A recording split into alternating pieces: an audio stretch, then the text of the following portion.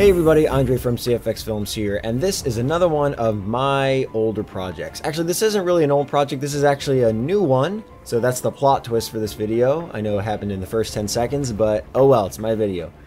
Yeah, so this is basically another one of my prototypes, except this one is supposed to mimic the web-slinging motion of everyone's favorite neighborhood Spider-Man. Is that what they say?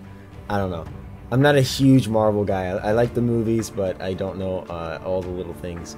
So this is kind of cool. So I'm actually using an Xbox One controller. A lot of my, or most of my new prototypes are all programmed with the controller in mind. And I do this because I'm practicing for when I'm connecting to an actual Xbox One. So I can actually make console games, because that's I'm hoping to do some console ports in the future. So the way it works is you press the bumpers, and the web sort of shoots in that direction, and then the player is swinging towards that area. So as you can see here, I'm actually swinging. If you do both of them at the same time, it kind of pulls you forward. So it's kind of cool. Those little red dots are always moving forward with you, so it always looks like they're far away, but you're actually swinging. If you see the buildings are actually moving with me. So I can actually go up too. See if I can get up here. So unfortunately it's not raycasting yet. I couldn't really figure out the raycasts, so that's okay, but as you can see, it's actually swinging. It's quite fun. So I want to show you guys how I did it.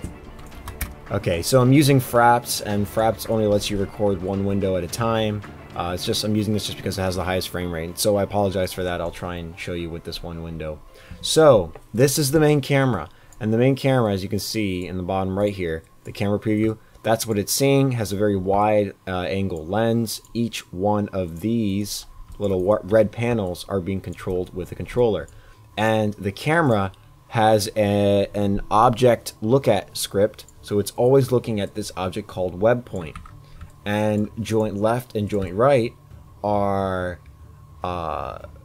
spring objects, so they have a spring.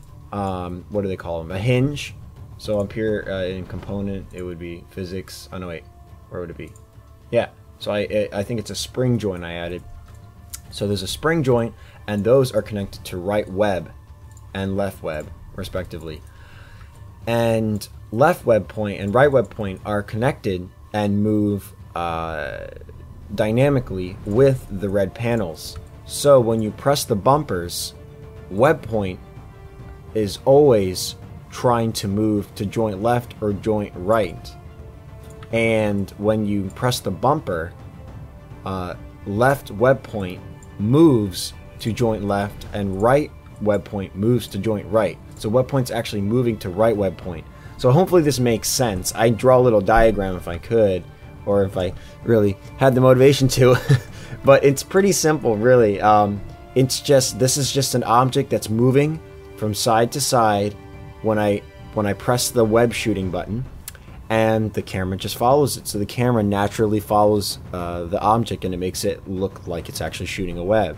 So it's actually pretty simple, and it's kind of cool. So I thought you guys would like this. I might actually put this up as a free download, or just kind of set into the asset store when I finish it and I have raycasts so you can actually shoot them. Because I think this would be kind of a cool project, you know, a cool little mini game. Could be a mobile game. You know, this could be really cool. So that's really it, guys. Just thought you might like this. Let me know what you think in the comment section below. If you have any ideas, maybe I could do something really cool with this before I actually release it. So thanks for watching, guys. I hope you enjoyed it. See you next time.